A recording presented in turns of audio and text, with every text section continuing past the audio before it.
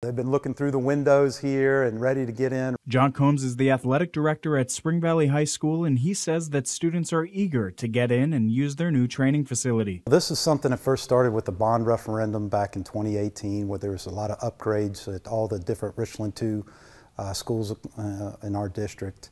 And this was just a great opportunity for us here at Spring Valley High School to upgrade a lot of our athletics and academics parts of our school. The bond referendum that was approved back in 2018 consisted of more than $400 million for the district. Spring Valley got a roughly $20 million piece of that pie.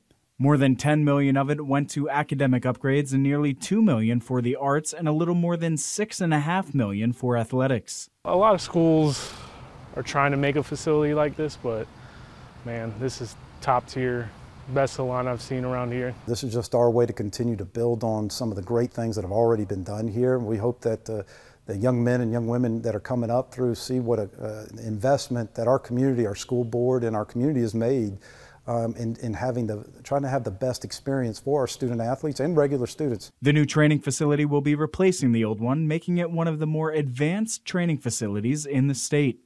The floors that we have here are technologically advanced for that. We've got artificial turf there in the middle of it. We've got different squat racks and other things all around here that is state of the art. And so this is one of the best weight rooms in the state of South Carolina. Students here at Spring Valley High School will be able to experience this new equipment and this brand new training facility starting on Thursday. At Spring Valley High School, I'm Joey Matei. Watch Fox News, local first.